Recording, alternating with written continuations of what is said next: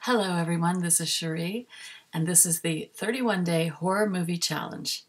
Today's challenge is number 27, a killer doll movie. Psychics find themselves plotted against by a former colleague who discovered animated murderous puppets. Puppet Master was written by Kenneth J. Hall and Joseph G. Collodi. It was directed by David Schmoller, and it stars Paul Le Mat and Robin Frakes. What works in the movie? I really loved the soundtrack and some of the sound design. Really good. Also, the location.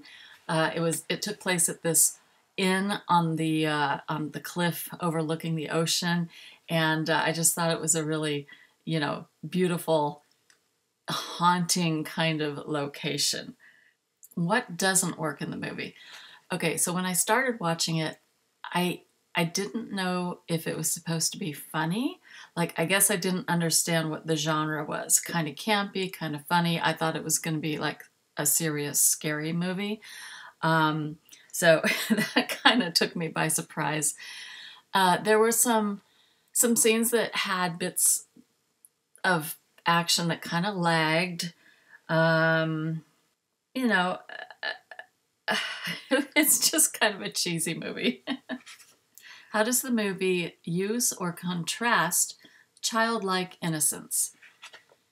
This wasn't about kids' dolls. This wasn't a murderous doll that belonged to a kid. It was murderous dolls created by an old man who made puppets, theatrical show type puppets. So there was no childlike innocence in this. This was a hard R movie.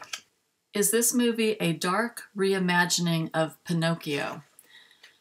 Not really. I mean, Pinocchio was that kind of performing kind of puppet, but the dolls, weren't on journeys in search of, discovering who they were. There was a little twist at the end with their characters, but no, this is really not a Pinocchio movie. Are there similarities to a possession movie?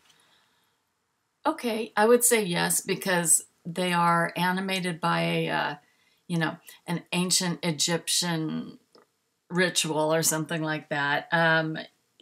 They don't possess certain people's spirits necessarily.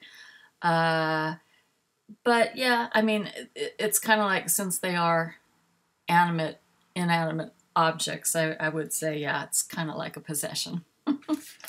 All right, that's it for today's video. If you've seen Puppet Master, let me know in the comments below. I'd like to know what you thought. I'd give it about, I don't know, 2.5 stars.